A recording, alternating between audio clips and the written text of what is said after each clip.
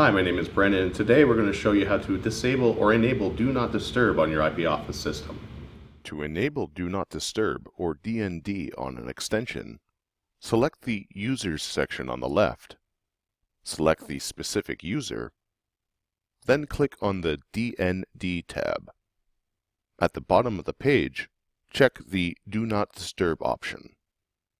If there is a specific extension or phone number that should be able to reach this user even if in DND mode, those numbers can be added to the Do Not Disturb exception list by clicking the Add button on the right and entering the telephone number.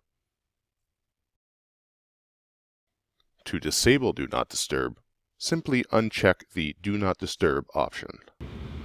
Thank you for watching.